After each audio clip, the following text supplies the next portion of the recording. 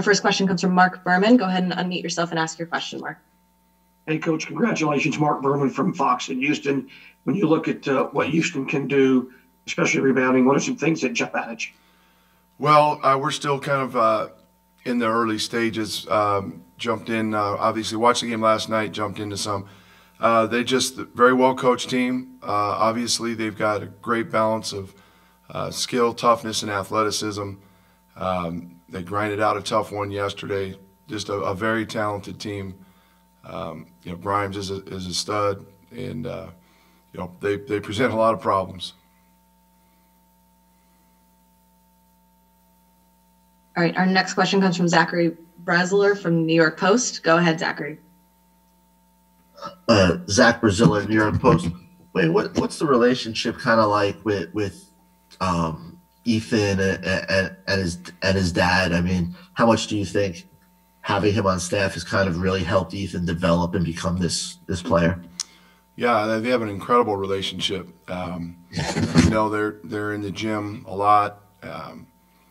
You can tell that connection, and Coach Thompson does a great job of not overstepping, and at times, and I had to be reminded this with Trace. We got to remember we're coaches when we're on the court, not dads, and he's done a great job of that. And it's neat to see the bond that they have, and how they're really enjoying this experience together. And I know Ethan never gets very emotional. He's so level-headed out there, and I'm sure a big part of that is knowing that Dad's right there at his side, has his back. All right, next question comes from Nick Daschel. Go ahead, Nick. Yeah, Nick Daschel from the Oregonian. Wayne, two questions. One, you're obviously entering some rarefied air here. How do you keep the team from just overthinking this and just focusing on the now? Second question is about Warith. How did you envision him becoming the rebounding warrior he's become? Yeah, the first part, we're enjoying the ride, but we're telling our guys to keep their feet on the ground, stay focused. That we haven't been over celebrating in the locker room, and they're hungry and thirsty for more, and we just keep reminding them that it's our time to stay loose, keep their minds freed up, play hard and stay together. And you look at the games that we've won, we've answered some pretty good runs from the opponents, and we're playing really good D. And at times, if we're a little insecure with the ball, we're not making shots. The defense is what's been keeping us in it. And when you mention that to the guys to defend, to get stops, I think it kind of keeps them from getting too caught up in the moment, and they've done a good job of that. And yes, we, Warith came to us with great rebounding numbers, and defensively, but he does a great job. But on the offensive glass, he just presents so many problems just because he's quick, he gets off the ground, he's got great anticipation skills, and, he's a real warrior. And, that we were just walking here talking about what a bonus this year is, because initially we thought he would probably have to redshirt, and we're happy he got that waiver, and he's certainly, as the year's gone on, he's just continued to improve because he works at it. He knows he's got to keep improving, that his ceiling's high, and it's just a delight to see where he's at now from where he started. And we kind of joked, imagine when you have a full off season with us, where he's going to be a year from now. But we'll keep him in this moment right now. All right, next question comes from Aaron Beard, the Associated Press. Go ahead, Aaron. Hey, Wayne, Aaron Beard with the AP. I'm generally based in North Carolina, but I'm here in Indy. I wanted to touch on defense with you really quickly. You're holding teams to 31% in the tournament. Even with even when you're focused on it, those are numbers that are still very difficult to attain defensively. Has there been a specific key or two you think that this group has maybe elevated its game defensively here in the NCAA tournament? Yeah, I think so. I think we have down the stretch overall, though, even at the end of conference and in the conference tournament. We've really got our guys bought into some of the fundamental things. And I know I'd talked in the past about a defensive drill we put in not too long ago that's really helped us with our ball pressure and then with our help D. And we hit it every day in practice, even do a version of it in warm-ups, before the games. And our guys have really bought into it. And then I think here in the tournament, our guys have really done a good job of our changing defenses, mixing it up. You saw that a lot more last night than in our earlier games. Our 2-3 matchup to go into man-to-man. We even threw in some 1-3-1 late. And our guys really get off on that. They see that it slows teams down and can cause some problems for them, and they feed off of it. Next question comes from Julian Minenton with KEZI. Go ahead, Julian. Wayne, you've talked about the way this team has overcome adversity and basically answered the call every single time your guys' backs were against the wall. Do you think, after the 34-point loss to Arizona, or having to win 3 games in 3 days at the tournament just to get here, you think that all that kind of adversity's helped during this stretch run in the tournament so far? Oh, definitely. Yeah, without a doubt. Our guys have developed a level of trust and confidence that, took some time to get. And, I keep talking about, and every team's in this situation. We didn't have the summer workouts. The fall was kind of abbreviated. Start of the season pushed back. We had a lot of new guys, a lot of young guys. And it took us a while to put it all together, but we saw glimpses of it, throughout, especially the second half of conference play. But here you are, we've got a belief, we're here, we're not satisfied, and we're drawing from all the experiences, both on and off the court, from the last 12 months. Again, it's developed a real chemistry that I think has us in this position. And we were on a road trip, our last road trip of conference, Cal and Stanford, and we approached that trip like it was the NCAA tournament. We have to win, or we're done, sort of. And we didn't put too much pressure on them, but we said, let's start our postseason now. We won 2 of the last 3. We tripped up at home against Oregon, but then rallied them. And, it's fun. I ran into one of the UCLA assistants after our game last night, gave me a firm high five and just said, unbelievable. I'm so happy for you guys. You're down 16 in the first half in the tournament to us, and now you're in the Elite 8. And it speaks to the resiliency of this group and how they respond to adversity. They pull together and find a way. And obviously, as the head coach, I'm really proud of them for that. All right, our final question comes from Brenna Green from KREM. Go ahead, Brenna.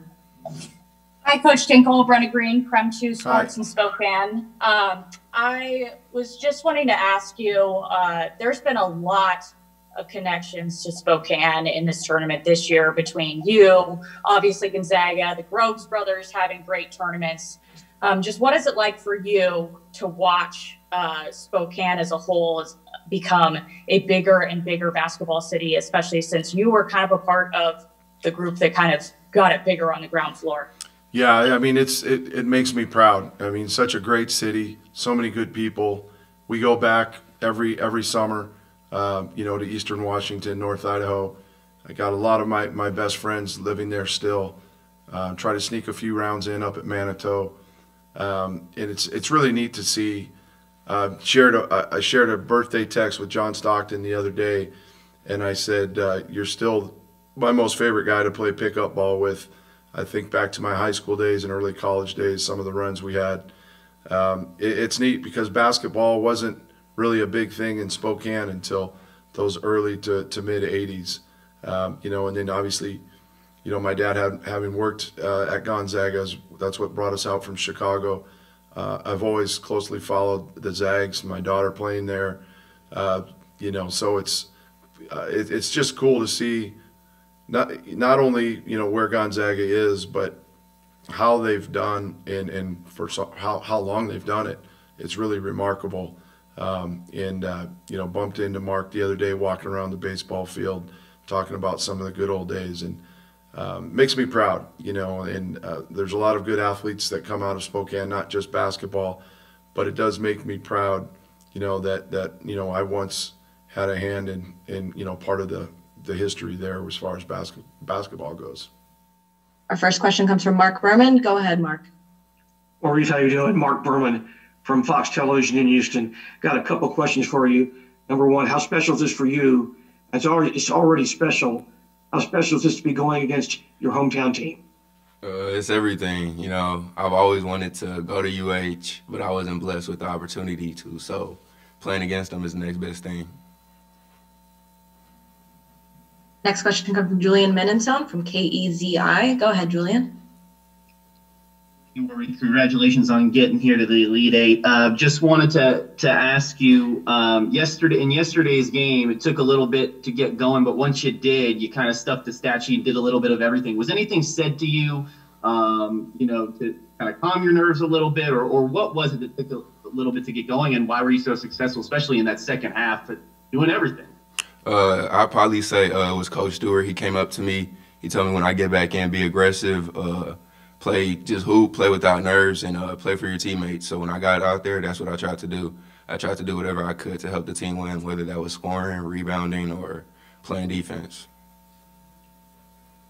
Next question comes from Zachary Braziller from the New York Post. Go ahead, Zachary. Zach Braziller, New York Post. How would you kind of describe the relationship with Ethan and Stevie? Kind of what's, that dynamic they have? Kind of touching up on what Coach Tinkle said. Coach Thompson, he does a great job of not overstepping, but in terms of like their relationship, he's like a great mentor. They're always in the gym together. I think he kind of calms E down, and he's kind of like a father figure to everybody on the team in general. Next question comes from Aaron Beard from the Associated Press. Go ahead, Aaron. Hey, Warith, I'd asked Coach about the defensive performance you guys have had in the NCAA tournament. What do you think has been the reason you guys have elevated your game? And on top of that, if you could you describe a little bit about the drill he mentioned that has helped you guys sort of, escalate or elevate your game a little bit defensively? Yeah, it's all credit to that drill. The drill kind of, all of us were kind of forced to get in gaps. It's a 4-on-4 drill, and we rotate. And basically what you do is you can't allow the offensive player to penetrate. You have to get in your gaps and help out your teammates. So I think over time, just continuously doing that drill has gotten our chemistry up, and we know that if we get beat, our teammate has our back.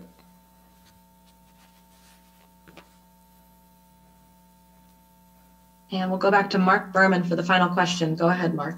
Hey, Warith, again, Mark Berman from Fox in Houston. I read where your father has a long-time relationship with Akeem Olajuwon. Can you tell me about that and how special you said again you're going against his alma mater?